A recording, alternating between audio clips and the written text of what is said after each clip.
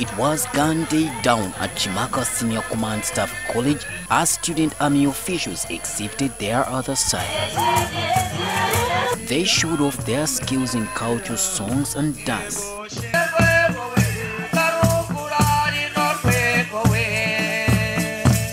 All member countries of the East African community were represented. A cultural exhibition showed how different tribes across East Africa lived before colonialism. The director of the Pan-African Center, Dr. Kimaka, urged traditional leaders to be at the forefront of preserving the rich African culture and heritage.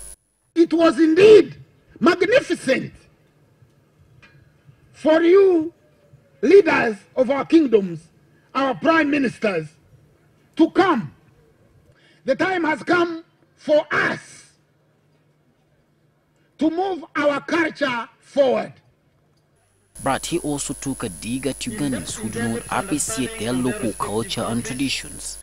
We don't love ourselves, and therefore we think if you give somebody something that is from your culture, you belittle them.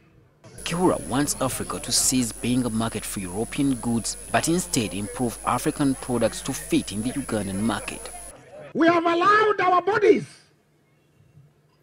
to be a marketing tool for European products or other people's products.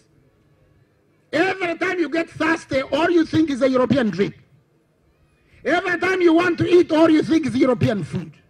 The commandant of the college, Lieutenant General Andrew Oguti, said the soldiers will not only be taught army discipline, but also about culture.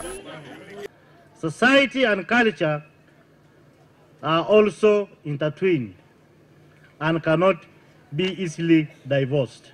It's their identity, and it affords their due recognition.